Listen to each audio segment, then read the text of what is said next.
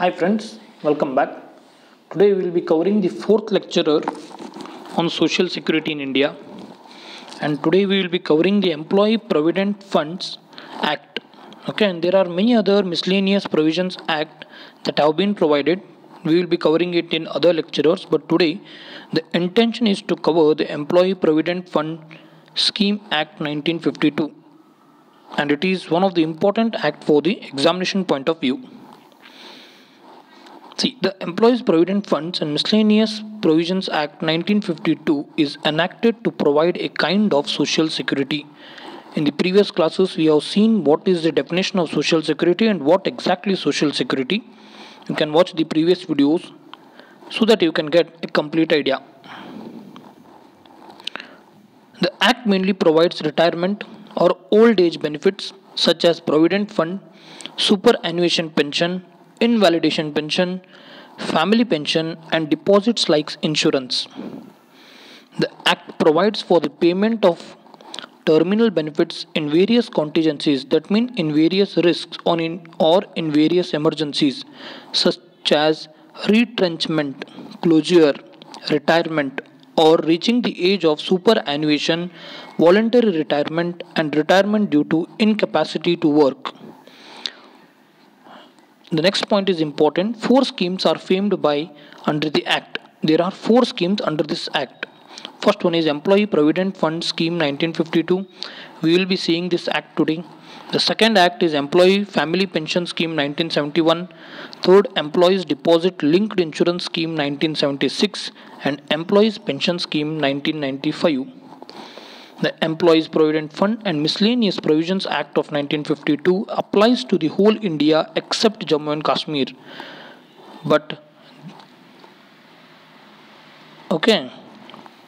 Employees Provident Fund and Miscellaneous Act of 1952 applies to the whole India except Jammu and Kashmir. As J&K has been removed its special provisions, now this act may be applicable to Jammu and Kashmir. Please do check or verify this. Okay. Next, now we will see where all does this application or these acts will be applicable.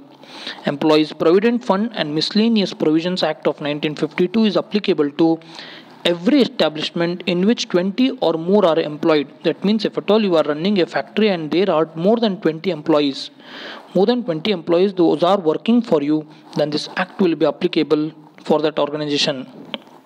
Next, second, every establishment which is engaged in any one or more of the industries specified in Schedule 1 of the Act.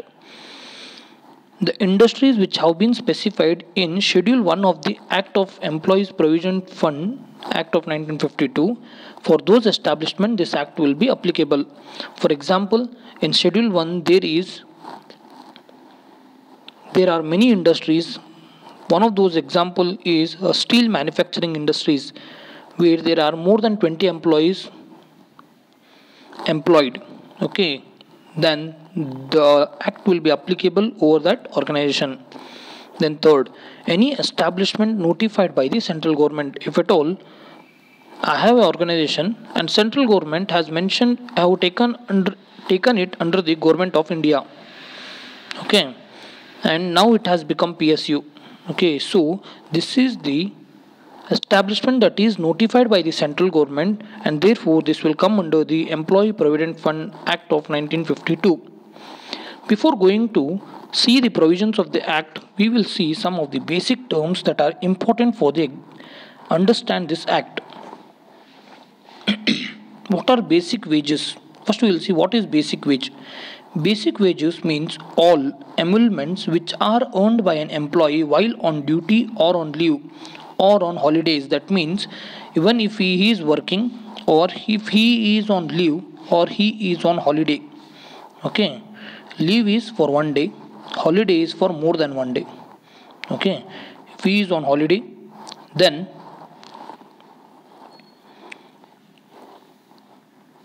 the basic wage will cover all the payment that is done for the employee on these days. Okay, See, basic wages means all emoluments which are earned by an employee while on duty or on leave or on holidays, with wages in either case in accordance with the terms of contract of employee, and which are paid or payable in cash to him, but does not include, this is important, basic wage does not include the cash value of any food concessions. For example, in many of the mechanical companies, an employee is provided with the food, okay, free of cost. But this food concession, that means it has been provided free. In some of the organizations, it will be provided for, if at all the rate is 100 rupees, it will be provided for 20 rupees. But this 20 rupees is not added in this basic wages. Okay, therefore the cash value of any food concession is not allowed in basic wages. Then second, what is not allowed? Any dearness allowance. What is DA? It is dearness allowance. Okay, it is the wage that is adjusted to the inflation. What is inflation? It is nothing but rate of increase of the food products, okay, or rate of increase in the products in the market. Okay, the DA is nothing but it is the amount that is adjusted to the inflation in order to survive for the employee. Any dearness allowance, that is, say all cash payments by whatever name called paid to the employee on account of rise in the cost of living, house rent allowance, overtime allowance, bonus, commission, or any other similar allowance payable to the employee in respect of his employment of work done in such employment. Okay, such all the factors are not added in basic wages. Then third, any presents made by the employer, that is, if at all in Diwali, employee gets a bonus gift, that is gift card from Amazon from the employer, then it is not added in basic wages. Now we will see the first act that need to be covered in this lecture, that is Employees Provident Fund Scheme of 1952. This is very important act for the examination point of view. So do carefully read these provisions. The PDF will be provided in the Telegram channel. Do join the Telegram channel. The link is provided in description. Now we will see what are the provisions of this Employee Provident Fund Scheme of 1952. Employee Provident Fund is the main scheme under the Employees Provident Funds and Miscellaneous Provisions Act of 1952.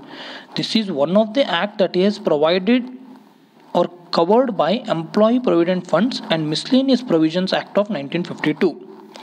The scheme is managed under aegis of Employee Provident Fund Organization, that is Employee Provident Fund Scheme. This is under the aegis of EPFO. Okay, it is managed by Employee Provident Fund Organization. Next, under Employee Provident Fund Scheme, an employee has to pay a certain contribution towards the scheme and an equal contribution is paid by the employer. We can understand this with an example. Okay, just imagine you have hired me for a work. Okay, you are the boss. That means you are employer and I am employee. Okay, now in this EPF, that is Employee Provident Fund, you should also contribute 12% and I should also compulsorily contribute 12%. Okay, and this is mentioned in the Act. The employee gets a lump sum amount including self and employee's contribution with interest on both on retirement. That means after the retirement, that is after the age of 58, I can withdraw this whole amount that has been credited to the Employee Provident Fund. One that you have credited and the other that I have credited. So I will get both the amount at the age of 58. Next, there are some compulsory conditions that have been mentioned. Employees drawing less than 15,000. That means if at all I have a salary less than 15,000 per month, I have to mandatorily become the member of EPF. I should compulsorily become the member of EPF. Employee whose pay is more than 15,000 a month at the time of joining is not eligible and is called non-eligible employee. Okay, it is very simple. If at all my salary is more than 15,000, I can manage to help myself with my retirement life. But if at all I have less than 15,000, I can't manage even my basic things. So what government will do, you are compulsory beneficiary. That means you should compulsorily, mandatorily become a member of EPF, and you need to save the money for your future. But whereas if at all I am drawing more than 15,000, then I am not eligible to join this EPF. But there is also a provisions, if at all you are earning more than 15,000, with the permission of Assistant PF Commissioner, and if he agrees, then I can be a member of EPF. This is the provision. Now we will see what will be the contribution of employee and employer. Contribution of employer and employee. The contribution paid by the employer is 12% of the basic wages. We have seen what is basic wages, okay, plus dearness allowance plus retaining allowance. All this included, he will pay 12% on that amount. That means he will pay basic plus dearness allowance plus retaining allowance. What is retaining allowance? See, you have employed me, you will see that with money problem I will not leave your company, so you will provide some of the allowance for me in order to increase my income, and this allowance is nothing but retainance allowance. Okay, now what employer will pay? 12% of basic plus dearness allowance plus retainance allowance. On this 12% he will contribute to the EPF. Fine. This is the employer contribution. Just a minute. Okay, this is the employer contribution. Then an equal contribution is payable by the employee also. That means what amount is paid by the employer is also need to be paid by me. Okay. See, there are some differences here. We will try to understand it. If at all my salary is 10,000, 10k, okay, employer need to pay 12% of this, okay, because this includes DA as well as retainance allowance. Okay, what will be 12% of this? It will be nothing but 1,200, and I need to pay 1,200. Okay, but if at all my salary, my basic wage is 10,000, okay, and my total salary including all different allowances, house rent allowance and all, my salary is 12,000. Okay, but my employer will pay only 12% of 10k, that is 1,200. I will pay 1,200, but I can increase this 1,200 to 1,400 also, because it is my wish. But the employer will keep it stable 1,200. He may also increase from 12% to more, but it depends upon the employer. But it is compulsory for him to pay 12% minimum. Fine, hope you understood. If at all you are new to the channel, please do subscribe the channel, and you can watch the previous videos that are provided in the playlist of the YouTube channel. Okay, next, in the case of establishment, we will see the next points. In the case of the establishments which employ less than 20 employers or meet certain other conditions as notified by EPFO, the contribution rate of both employee and employer is limited to 10%. This is important. In the case of establishments which employs less than 20 employees or meet certain other conditions as notified by EPFO, the contribution rate to both employee and the employer is limited to 10%. That means only 10%. Above it is 12%, but here it is 10%. For most of the private sector, it's the basic salary on which the contribution is calculated. It is the basic salary on which contribution is calculated. For example, if monthly basic salary is 30,000, the employee contribution towards his or her EPF would be 3,600. That is 12% of the basic pay, while the equal amount is contributed by the employer each month. This is the same as the example that we have discussed earlier of 10,000. It should, however, be noted that not all of the employer's share move into the EPF kitty. That means whatever share has been provided by the employer, it will not move completely to the EPF. Out of the employee contribution, 8.33% will be diverted to employees pension scheme, but it is calculated on rupees 15,000. Okay, this is important.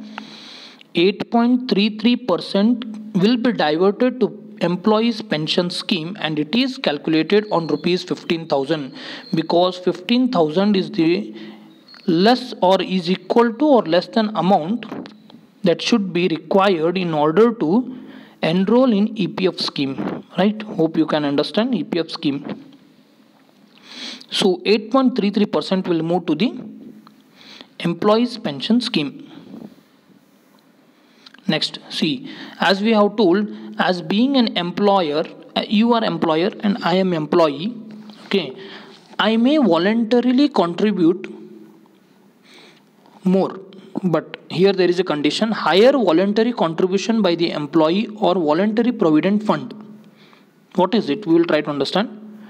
The employee can voluntarily pay higher contribution above the statutory rate of 12% of basic pay. This is called contribution towards voluntary provident fund.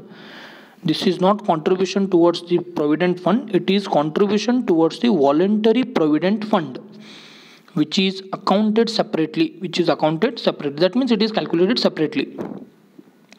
This voluntary provident fund also earns tax-free interest. It will earn tax-free interest. However, the employer does not have to match such voluntary contributions. Okay, we have seen an example that I will pay 1,400 rupees to my PF, but the employer will pay only 1,200. There is no compulsory that he should match to the contribution that I am making. Okay, next we will see when can we withdraw this EPF amount. Okay, I have deposited amount and it is for contingency. Is there any provision that I can remove the amount? Yes, we will see it. According to the EPF Act, for claiming final PF settlement, one has to retire from the service. He has to retire from the service, then only he can remove the amount. Okay, after attaining 55 years of age. After attaining 55 years, if it has got retirement, then he can remove the amount. Okay, but it is not 55, I think it is 58 years, not 55 years. It is just a mistake, it is 58 years. Next, the total EPF balance includes the employee's contribution and that of the employer along with the accrued interest, that means collected interest. Okay, this can be withdrawn. See, at the age of 58, that is retirement, you can withdraw 100% of amount. Okay, 100%. But at the age of 57 itself, you can withdraw 90% of amount from your EPF. And that is called partial withdrawal. That we can see. Partial withdrawal. A person is eligible to withdraw money in advance from their PF account for purposes like, okay, if at all there is emergency, you can withdraw the amount for marriage, for education, for medical treatment, etc. Subjected to the prescribed condition. There are some conditions. Note that the said advance is totally tax-free and interest-free. This is very important. EPF amount is totally tax-free as well as interest-free. There is, however, a window to partially withdraw the amount of these earnings nearing to retirement. Anyone over 50, this is not 54, it is 57, can withdraw 90% of the accumulated balance with the interest. Okay, 58 you can withdraw 100%, but at 57 plus 57 and above you can withdraw 90%. With effect from December 6, 2018, this is current affairs, with effect from December 6, 2018, the employees can withdraw 75% of the EPF corpus after remaining unemployed for 1 month, and balance 25% he is out of employment for 60 straight days or more. This is very important and very easy to understand. From 2018 onwards, the employee can withdraw 75% of the EPF corpus after he has been fired from the job for 1 month. Okay, and within 1 month he is unable to find any of the job, then he can withdraw 75% of the amount. And if at all he is unemployed for more than 60 days, that is 2 months, then he can withdraw the extra 25% also. That means he can withdraw 100%. What are the interest on the account?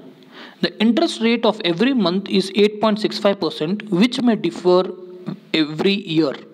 Interest rate is calculated every month, but it is deposited in the account at the end of financial year. This is very important. Interest rate is calculated every month, but it is deposited at the end of financial year. So this was the first act that we have covered. Do watch these videos again and again, because it is important to revise. The PDF will be provided in Telegram channel. Do join the Telegram channel. The link is provided in description. If at all you are new to this channel, do subscribe the channel and press the bell icon for notifications.